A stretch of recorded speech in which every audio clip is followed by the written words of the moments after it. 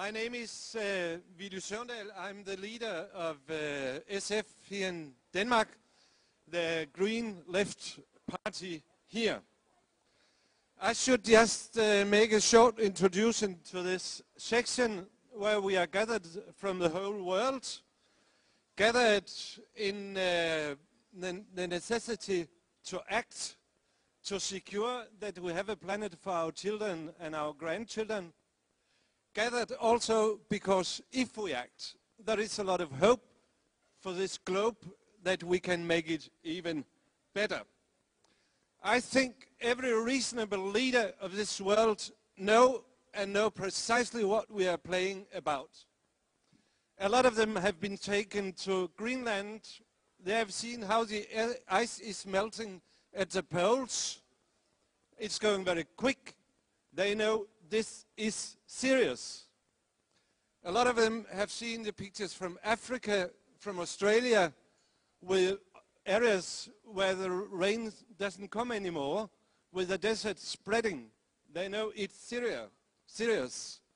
Or they have been to the Himalayan mountains and seen that the area producing a lot of drinking water is not longer producing as much as it was because the ice is melting. Every responsible leader of this world knows which challenges we are facing.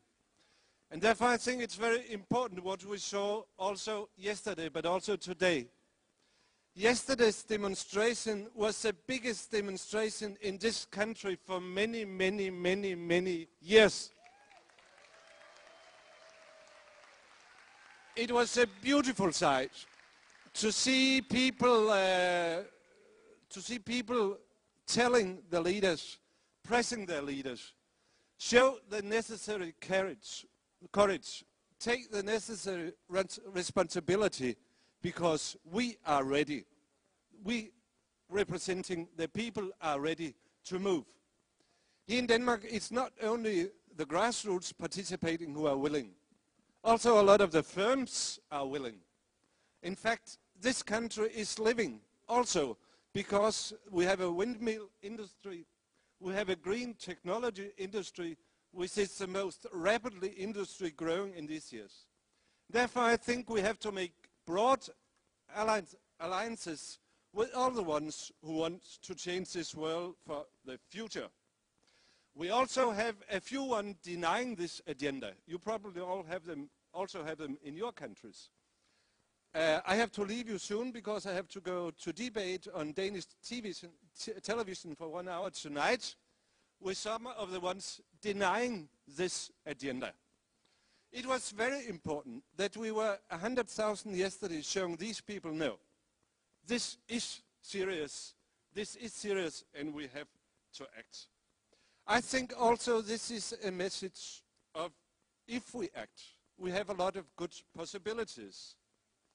We have a possibility to help the poor country in this world who are paying the price for the development the rich countries have been through.